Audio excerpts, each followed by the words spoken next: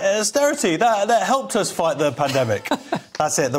He's on my list of Britain's worst ever PM. For me, that's who I put at the top there. And actually, not just because of Brexit and all the other stuff. I think that he sort of started this whole move into the whole woke culture where then everybody tried to outdo each other. So it became like an arms race of wokeness. And then Theresa May, she tried to, and that's when they were trying to bring in the self-ID laws and this whole, like, be kind thing. And then Labour's got to up it as well. I'm not saying Labour are any good when it came to this stuff. But I feel, anyway, that's got nothing to do with this. Can I just give the quick counter to that, which is he saw himself as the heir to Blair. Yeah. I agree, Cameron had, like, the A-list, he was obsessed with diversity, but he was only copying what worked for Blair, so it is still Labour's fault.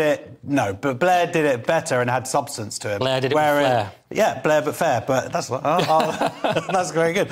But yeah, David Cameron has been hauled up. Well, that's not. I just added that word myself. I don't know why I did. He hasn't been hauled up. Turned into a tabloid journalist. He's been hauled up before the COVID committee. No, they asked him some questions, and rather than he's come out fighting, and he said, no, all of that money that we sort of cut, all the NHS and how we sort of basically emptied out everything and took away all the money out, and that's actually led us in good stead, is the idea. Right. So that's his argument, in that because we saved that money back then we had all that money to absolutely waste away during lockdown. It's bad, isn't it? It's like you're on a diet and you've had a Big Mac and fries, but then you've had a Diet Coke as well, and you're congratulating yourself. It's like... Yeah.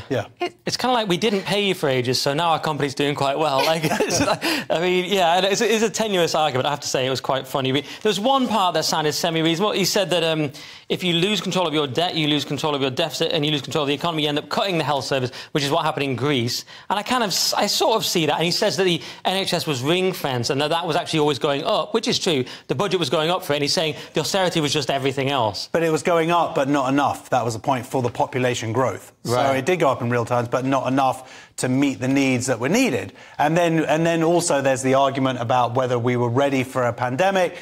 And because obviously we didn't have the PPE around, which meant that we had to pay like way over the odds. So they had to pay their friends all of that money.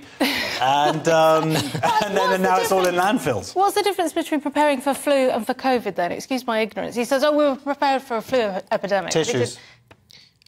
Yes, that's true. It's largely about that. That's scientific. Yeah, it is a bit silly, this one. We'll move on, but it's like David Cameron, like, I was right, the David Cameron story. Let's do